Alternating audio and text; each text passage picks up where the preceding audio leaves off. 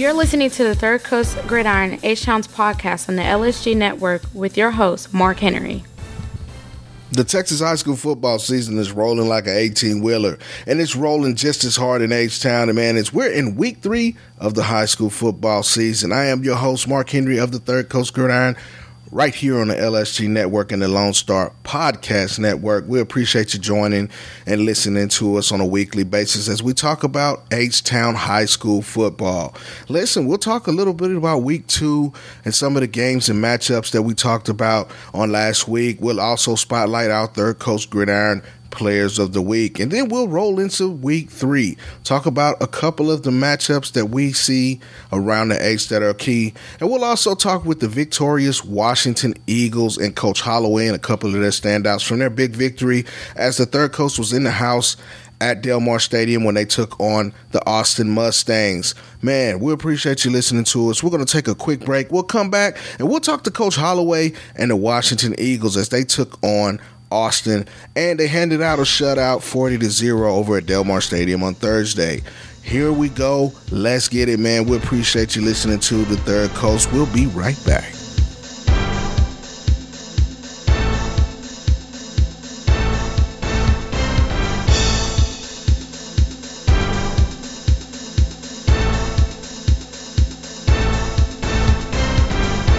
With open enrollment coming soon for Medicare, ACA, Obamacare, and small group plans for businesses with less than 100 employees, if you're in need of health insurance solutions, look no further than HAP Insurance Agency. Yes, HAP Insurance Agency is a fantastic resource right in the heart of College Station, Texas. Whether you're in retirement, a business owner, or simply looking for the best health coverage option, HAP Insurance Agency has got you covered. You can find them in College Station at 1551 Greens Prairie Road West, Suite 101A, or give Holly Pritchard a call at 972-897-0814. That's HAP Insurance Agency. Do you have a party coming up or just want a special gift? Check out Nani's Sweeter Side. Yes, Nani's Sweeter Side makes the most amazing custom-created sugar cookies with your design. They also offer paint your own cookies and decorate your own cookies. Those make an excellent sweet activity that you can sink your teeth into at parties. Nani's also offers some of the most amazing cupcakes ever. You can check out Nani's Sweeter Side at nanisweeterside.com. That's N-A-N-I. Check her out on Facebook. Just look for Nani's Sweeter Side. Or give her a call at 937-499-4790. At Nani's Sweeter Side, you'll find that happiness is homemade.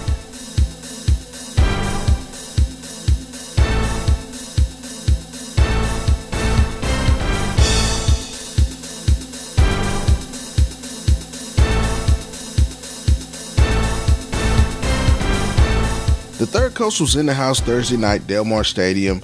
Washington taking on Austin. Both teams coming off week 1 losses where the Eagles lost a close one to Wharton, and the Austin Mustangs, they were blanked by Wheatley 58-0. Now, the Washington Eagles were coming off a solid 2022 season where they went undefeated for the first time since the 1990s and were district champs. There's been a coaching change. Coach Holloway takes over for Coach Chatham, who moved on to Ben Davis and Aldine. And listen, the Washington Eagles took care of business. They blanked Austin 40-0 in a great game on Thursday night. We talked to Coach Holloway about what he's doing with these guys here in the 2023 season. Defensively, they were led by Avery Ina, a senior. Listen, he was an outside linebacker last year, moved over to the safety position. He's a great tackler in open field, a guy that's got some length. That'll be a steal for a collegiate program at the next level. And we talked to newcomer, junior running back Mason Bean, who had 2 touchdowns on the night, well over 100 yards, including a 45-yard scamper where he showed great bursts. You know, he's a powerful runner in between the tackles, a guy that you'll need to know about in the Washington attack going forward. We talked to Coach Holloway and those 2 players from the Eagles right after the game. Take a listen. Booker T. Washington on top 40-0. First win for Coach Holloway and his regime. Talk about first, let's go back to last week. 8-6, you go up, you come back, You lose right at the end. Talk about what the message was this week to tell these guys to keep going forward. Well, the message is we 0-0 every time we hit the field. So last week, we try to let them forget about that and just move forward to the next game. Have a short-term memory. Now, it looks like you got a stable of backs behind that offensive line. You kind of started out slow, but as you kept chugging at it, the offensive line got going, you got your backs going. Talk about your O-line tonight. Hey, O-line played a tremendous job. Hey, we had a new freshman that came in, leading by our senior Larry Connolly. Hey, but the backs, they played a tremendous job. We had Ahmad Richardson, Bean, Mason Bean, Robert Hawkins, and Davion Houston. They played a tremendous job, but I want to give my hats off to our quarterback, Cam Taylor. He ran the offense well, he delivered the ball real well, and he ran the offense like he's supposed to. Now, we saw Taylor in the scrimmage earlier in the preseason. Talk about how he's kind of developed his maturity, and he was very calm at times. Well, our quarterback coach, Coach Keller, and Coach Galloway, our offense coordinator, he's working real well with him. He's got very accurate. He's getting the ball out, and we're working on time management. So this game, he was able to manage the clock a little bit better and getting the offense on the road. All right, Washington on top 40-0 to get the first win of the season. Defensive leader for the Washington Eagles, Avery Island, with the big victory, 40-0. Now, Avery, talk about the keys back there, because you were all over this place making tackle after tackle. I would say the keys were just dominating. Last week we came up short in a close game, 8-12 against Warden. But the feeling that we had last week, we didn't want to experience that again. So this tonight was to show everybody in the district that we haven't slacked off. We're still grinding. We're still working. We're going to make mistakes, but we're going to show that we can dominate too. Now, as a senior leader, how are you bringing these young guys up? Only 6 seniors on the team. Very young team up underneath you guys, but it seems like you got it together this week. I would say it's being the example. We can say something, but then not do it. So our most objective is to show the little freshmen that we're leaving behind is to always, if you tell somebody to do something, you got to be able to do it too. If you're able to coach somebody, you got to be able to take the coaching too. If you're able to yell at somebody, you got to be able to take the yelling back. So that's what we always say. There you have it. Avery Island, look out for him, a senior. Safety for Booker T. Washington. College coaches, you may want to get him on your radar. Washington on top, 40-0 tonight. The Washington Eagles on top tonight for their first win, 40-0 over Austin. One of the many running backs that had a great game, Mason Bean, the junior. Talk about that big run that you had in the second half. Okay, so we was running up the middle. I decided to bounce outside. It was wide open outside, so I ran, and my receiver right there, great block on the edge. I just turned it on and just beat it in. Now talk about that offensive line in front of you, some big holes there in the second half. How did you get it done as a team to get that first victory? Man, practice and weight room. Coaches have been really hard on this since the last game because we lost, and it's a young O-line except for one of them, or maybe two, senior and junior. It's very young, so they're getting into it, they're getting in the field, and it's just amazing how we can all put it together. There you have it, Washington on top 40-0, get their first win of the season. Thank you. Shout out to the Washington Eagles on their big victory over Austin. Again, man, that team's on the rise. We'll be checking in on them later on as the season progresses on, man. Let's talk a few scores around the H. We'll start with North Shore with a big 53-0 win over Spring. It was all North Shore from the get-go, 34-0 at halftime. Junior sensation, Caleb Bailey threw touchdowns to Deion DeBlanc and Christopher Barnes in the first half and rushed for another touchdown. He finished 10 of 16 for 186 yards and rushed for 32 more yards. Listen, North Shore is North Shore. They're back. They're going to be strong. They're going to make a deep playoff run again and possibly make another state run. They're just that good, man. DeAndre Hardiman also had 129 yards and a touchdown as well. The defense was fabulous again. They held Spring to 92 yards of total offense, man. Summer Creek, another district foe of North Shore. Clear Falls falls to Summer Creek 32-14. Summer Creek, listen, my guy Vaughn over there, he's been playing phenomenal. Tulsa commit. Summer Creek's off to a 2-0 start. Listen, they're a very good team. C. King, let's talk about them a little bit. We talked about this at the beginning. They go up to Allen and beat a very good Allen team, 45-28. Vincent Jones 9 catches for 236 yards and 3 touchdowns. Darius Clark James threw for 368 and 5 tubs, man. Listen, Clark James is putting on a phenomenal show as well. He's a guy that you need to know about in the H from the quarterback positions that's playing at a phenomenal level so far, and he's one of the reasons that King is 2-0 on the year. We'll run through some more scores really quick. Cy-Fair over Cypress Park, 49-16. Magnolia takes down Tomball, 27-7. Manville gets back into winning ways, 49-12 over Beaumont Westbrook. Listen, a big win. They definitely are a team that you're going to know about here in the H because, listen, they've been doing this for a while. The Mavericks are always a very good team. Beaumont Westbrook's fallen on some hard times. They fall to 0-2. Manville's had a 3-0 victories all the time against Westbrook in that series. So they get the dub. They get that particular win, and they bounce back from a week 1 loss. Shadow Creek 20-7 over Clear Springs. New Caney with a big victory over Porter. Now, Porter's a very good team. A lot of people like Porter coming out of that area. They're a team that has a very, very good running game. But New Caney, they come in as one of those teams coming out. They have a deep playoff run every single year, man. The Eagles get the victory 31-14. Barbers Hill, man, they just trounced Montgomery 56-6. They roll, man. They had a 42-0 lead at halftime and didn't look back, man. Shout out to Barbers Hill for the big victory over Montgomery. Magnolia West, listen, Magnolia West is a very, very good team. They've been really good the last couple of years. They take care of business against Bush 49-6. Bryson Broadway had 6 touchdown passes in the game.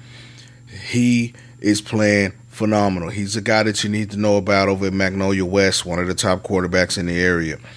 We'll run through these final scores before we get to our grind and shine players of the week. 45-21, Lamar over the Woodlands. They snapped a 4-game winning streak that the Woodlands had over Lamar, man. The Texans led 35-7 at halftime. Jordan Reeves, he's a senior over there. He's been playing phenomenal as well. He's a guy that can play quarterback. He can play receiver. He can play safety. He's a Swiss Army knife type guy. Threw for 3 touchdowns. Tristan Brown, who's one of the top receivers in the area, 9 catches for 180 yards and 2 scores. Gibson also caught a touchdown pass, and Justin Howard rushed for 196 yards and 3 scores, man. Definitely a team that you need to look out for. Willis gets a big one over Temple, 45-17. Dalen Robinson had 4 touchdowns for Willis as they get a big win over Temple. I've been talking about this since the first episode of this season, man. Willis is setting themselves up for a great run. They got a lot of weapons over there. Of course, they have one of the best players in the country in DJ Lagway, the Florida commit. He's got some pieces around him, man. Definitely going to have to get up and go see those Wildcats play, man. That's a very, very good team, man. Adobe over Grand Oaks 27-10. Caney Creek over Galena Park 27-7. Oak Ridge over Stafford 41-34. Jordan, look, Katie Jordan, listen, this is a very good team. They were on the cusp of getting to the playoffs last year. Colin Willits, one of the best quarterbacks in the area that you may not know about. If you maybe hadn't been paying attention to high school football in the H, you may not know, but Colin Willits is a very good quarterback. Chad Gasper, 2 touchdowns on the night as well. You got Zachariah Sample. These guys are loaded over there as well. Andrew Marsh, one of the top players in 2025 class at the receiver position. These guys are a team to watch coming out of that Katy district. I think that they can make some noise this year. They just were a new school here. This is their 3rd season. Last year was their first varsity city season. And they almost punched their ticket to the playoffs. They came up short, I think, in the last week and lost to miss the playoffs. But I think this year, you're hearing it right here on the Third Coast Gridiron. I think that Katie Jordan punches their ticket and they get in the playoffs. They got a lot of weapons and a lot of talent over there. And Colin Willits is one of those guys that you're going to need to know about. He's the catalyst that kind of makes that engine go with the weapons around him, with Sample and and those guys, man. And Chad Gasper's a great running back that you're going to know about here. I think he's got 2 more years to go over there. He's a great back. Can catch, can run, do it all type of back. Need to know about Katie Jordan, man. The Jordan's making some noise over there, man, in that district.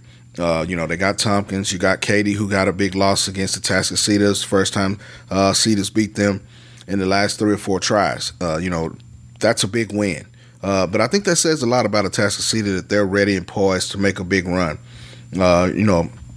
Everything's pointing towards that big game against North Shore, but they still have to see C.E. King. Summer Creek's a big rival. Those are kids that stay in the same vicinity in the Humble area. So I think they're setting themselves up for a great season. I know that those guys want to make a big run. Blaylock, the running back over there, is, a physical specimen, a great back. So, they got some pieces over there. Shout out to Atascocita and Coach Stump and my guy Zion Brown and those guys over there, Braylon Conley, getting a big win over Katy. We're going to take a small break, come back and talk about a few grind and shine players of the week, and then we'll talk a couple of games in week 3 here on the Third Coast Gridiron on the LSG Network. Looking to boost your company's marketing? Look no further than Fresh Media Works. Podcasting is the best way to promote your brand and increase your customer base. You can create your own show, be a guest on other podcasts, or advertise on existing podcasts to reach a valuable audience.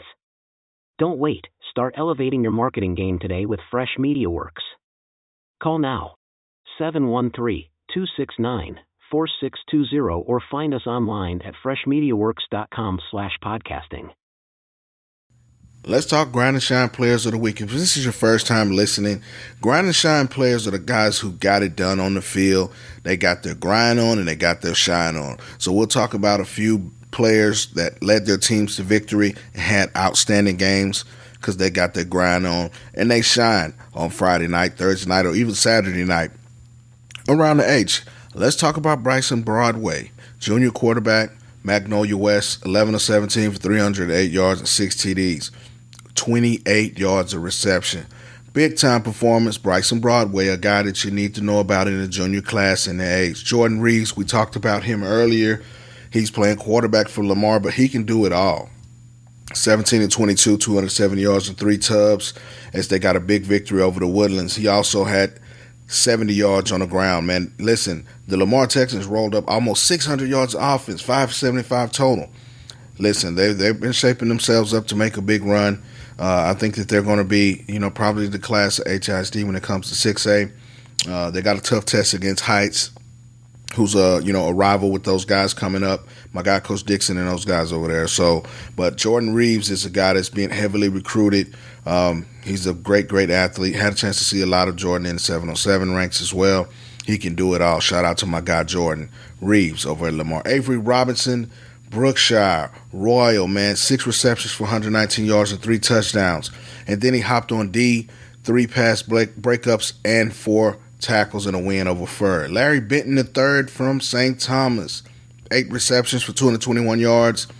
And listen, 5 touchdowns on the night and a big win over Lumberton, 35-20. Cameron Matthews from Dobie High School. Listen, the Longhorns got a big victory, 27-10 over Grand Oaks, which is a very, very good team. He finished with over 200 yards rushing and 3 touchdowns. He's averaging 180 yards per game. 2 games to go in the season. Cameron Matthews, a junior over at Dobie High School, running back, running that peel, man. Congratulations, you are a grind and shine player of the week here in H-Time on the Third Coast Gridiron. Vincent Jones, wide receiver, we talked about him at C. King. 9 receptions, 236 yards, and 3 touchdowns. Listen, C. King went on the road and won up in the DFW in Allen Stadium, which is a tough place to play. Listen, if you've never been to Allen Stadium, it's one of the best fields that you ever see, stadiums that you ever see. It seats about 12,000 people. If you ever had a chance to go around the stadium, their waiting room's underneath. They got a whole locker room underneath the stadium. It's pretty cool, man. But, C. King didn't let that bother them. Quarterback Darius Clark, we talked about him, 368 yards and 5 TDs. But Jones had himself a monster game. Shout out to Vincent Jones, senior wide receiver over at C. King. Torian Roberts for A-Lee Taylor. 12 of 19, 272 yards, and 4 touchdowns in a big victory over West Side. Bryce Dorsey from Hitchcock. Now, Hitchcock's around the H, a little bit outside, but if you know how to get there, definitely check out Bryce Dorsey, man. He's a guy that can get it done and take it to the house in a minute, in a New York minute, man. Listen, he only carried the ball 4 times, but listen, he ran roughshod over their opponent in Edna for 152 yards and 2 touchdowns, 52-7 win, man. Listen, Dorsey had a 96-yard run as well as they went up 24-0. Listen, he's a guy that you might need to know. A lot of these guys, Houston been flying under the radar, when it comes to recruiting, when it comes to being well known. But we like to spotlight guys that are really doing it big and have great nights and great performances here on the Third Coast Gridiron because they got their grind and shine on. Let's finish this up, and we're going to talk about Week 3. Wyatt Francis, Legacy Prep, 17-26 for 305 yards and 5 TDs and a big win over Tomball Rose Hill Christian. My guy Caleb Blocker over at Tompkins, 26 carries for 216 yards and 4 touchdowns, and also caught pass a tough overtime loss to Bridgeland over there, man. Listen, this is a guy that gets it done, man. Caleb Blocker's a senior. He's been doing it for 4 years over there. He's a guy that you need to know out of that backfield over at Tompkins. I think they got a big game this week coming up, and we'll talk about that here with our Week 3 games to watch. But listen, Caleb Blocker's a guy that can do it. 4 touchdowns in a loss. He's going to be a guy that's going to be prominent if Tompkins is going to be successful this year. And he's been doing it for a while. He can also return kicks. He's a guy that can catch the ball out of the backfield, and he can line up in the slot and kill you with the receiver game. So, shout out to my guy Caleb Blocker on the big victory. The big rushing attempts, the big performance. Even though they had a loss to Bridgeland, Caleb Blocker got it done, man. Ty Byers over at Lake Creek, 14 carries for 183 yards and 5 touchdowns, 57-6 win over Elkins, man. Ty Byers is a guy that you need to know. Lake Creek, kind of flying under the radar, but Ty Byers is a guy that really, really runs that peel. You know what I'm saying? Great performance by Byers. And last but not least, we talked about Atascocita. They got a sophomore running back. They got a guy in Blaylock that runs and does an extraordinary job as well. Of course, they joined one of the best quarterbacks in the area in Zion Brown in the backfield. But Mac, he was running like a Mack truck. 18 carries for 192 yards and 3 touchdowns as they beat Katy 42-34 in a big victory, man. Shout out to all those grind and shine players of the week, man, in the H in Week 2. Listen, we're going to take a small break. We'll come back and wrap up the Third Coast Gridiron right here on the LSG Network and talk about Week 3. With open enrollment coming soon for Medicare, ACA, Obamacare, and small group plans for businesses with less than 100 employees, if you're in need of health insurance solutions, look no further than HAP Insurance Agency. Yes, HAP Insurance Agency is a fantastic resource right in the heart of College Station, Texas. Whether you're in retirement, a business owner, or simply looking for the best health coverage option, HAP Insurance Agency has got you covered. You can find them in College Station at 1551 Greens Prairie Road West, Suite 101A, or give Holly Pritchard a call at 972-897-0814. That's HAP Insurance Agency. Let's talk about Week 3. A couple of games that you'll need to keep an eye on here in the H. This is Third Coast Gridiron. I'm your host, Marc Henry. But before we do that, one other big game in Week 2 was Hightower versus Westfield, 2 very good teams, 2 teams that are going to be in the playoffs. And Hightower takes the win. Hightower's a very good team. It was a very close game, 14-9, a very tense, defensive type game. But listen, Hightower's a very good team. They are 2-0, and Westfield gets a tough loss. But listen, Westfield will be around. You don't have to worry about these guys. They play hard. Hightower coach, shout out to Cornelius Anthony, man. Very good coach. This is a big victory for those guys. A statement win here in the H. But listen, 2 of the best backs in the area, and Taj Atkins, as well as Zion Kearney, who's also an Oklahoma commit. and one of the best backs in the area, and Jeremy Payne, the TCU commit, were all featured in this game. So there was a lot of star power, but at the end of the day, Hightower gets the big victory and comes out on top, man. Shout out to those guys for getting a big victory because, Westville's a very good team. They're a team that usually is, hunting around the third or fourth round when it comes to playoffs, and they get it done on a routinely regular basis every year. So both teams will be playoff teams. And I think that Westfield will make a deep playoff run like they usually do. They'll get back on the winning ways over there on the north side of the H. But, shout out to Hightower for the big, big victory, man. So let's talk about a few games coming up. College Park at Grand Oaks. This will be a Thursday game.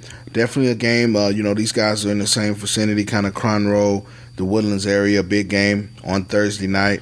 Definitely a game you should check out as well. You know what I mean? I think it's a game that'll feature some guys that'll, be making some big plays. How about Klein Kane and Cypress Falls? That's a big game as well on Thursday. And Lamar at Clear Falls. We talked about Jordan Reeves and Lamar, man. These guys are playing at a high level. Definitely think that they're going to be a team that's going to make a deep playoff run when it comes time to hit those playoffs. Let's move over to Friday. We talked about Katie and Tompkins. We talked about Caleb Blocker, who had a wonderful game in week 2. He's going to be a catalyst to be a very, very important key cog offensively for Tompkins.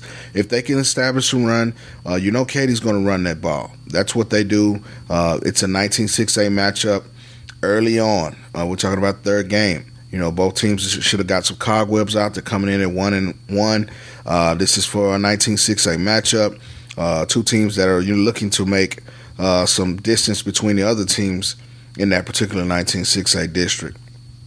The Woodlands, coming off a tough loss, takes on Oak Ridge. How do they respond? The Woodlands is 0-2 for the first time in a while. But I think they'll be fine. They have some pieces over there. Great coaching staff. Maybe Matar's one of the best players in the state. They're going to rebound. But a big matchup with Oak Ridge coming in 7 p.m. Friday night. It's a 13-6A game. And you have Willis and New Caney. This is a very, very good matchup. Willis is a strong team, but so is New Caney. New Caney's always, been a district top 2 or 3 in 13-6A. But Willis is, they got some pieces over there. DeBron Hampton is a guy that you need to know about over there. They play a very, very good brand of football, very physical up front as well. And, of course, they have my guy DJ Lagway, the Florida commit over there. Now let's run through another couple of games that you might want to check out. Let's go through a couple non-district games on Friday, North Shore and Westfield. We just talked about Westfield having a tough go with it against Hightower, and then they get the next opponent in North Shore coming in to their home turf. Listen, this has been a series that's been one-sided. It's probably going to be one-sided again. North Shore is very good defensively. Of course, Caleb Bailey's been playing at a phenomenal level since he's come back from his injury. DeAndre Blanc's playing well. You got DeAndre Hardeman Jr. This should be a contest that North Shore controls early. But don't be surprised if Westfield hangs around for a little bit. Taj Atkins, listen, he's one of the better running backs in the state. How he does against this defense, that's to be seen. It'll be 7 o'clock at Plant Ford Stadium. Summer Creek and Klein Collins, an intriguing matchup. Klein Collins is led by Tucker Parks, Western Kentucky commit, one of the better quarterbacks in the area. Summer Creek led by Lloyd Avant. This is going to be a very good game, a game that you might want to see if you can pull up. This is going to be a good game here. It'll be 7 p.m. kickoff at Klein Memorial Stadium.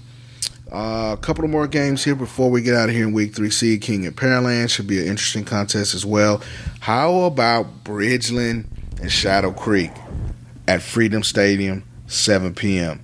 That's going to be a really good game that you might need to check out. Jet Lewis has been playing at a phenomenal level, quarterback over there. They got Mason Simmons, a great wide receiver, big body wide receiver who can go up and get it, and he can create space at the second level.